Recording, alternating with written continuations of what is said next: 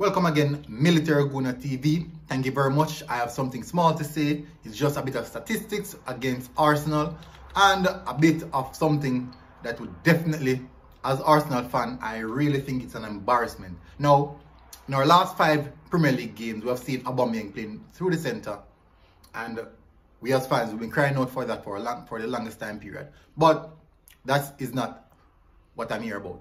Now, we have made a total of 169 crosses in those last 5 games. Now, I can give you the breakdown. Let me go. Aston Villa, 25. Leeds, 27. Wolverhampton, 35. Tottenham, 44. Burnley, 38.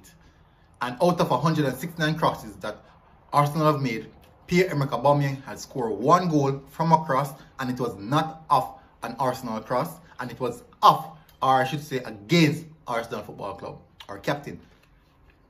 The person that we said cannot score a header because he's not good aerially, he turns around and score an aerial goal against us.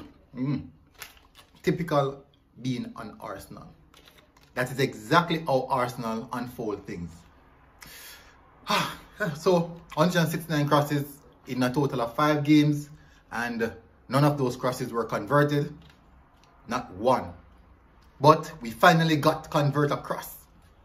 And our main man, Pierre-Emerick Aubameyang, converted the cross, and it was in our own goal. But anyways, just so sad and depressing. I guess the footballing gods just don't like Arsenal, I would presume.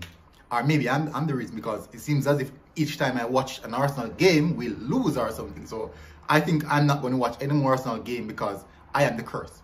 So I'm going to free Arsenal Football Club of the curse. I will not watch a game. I'll watch I will do the rewatch.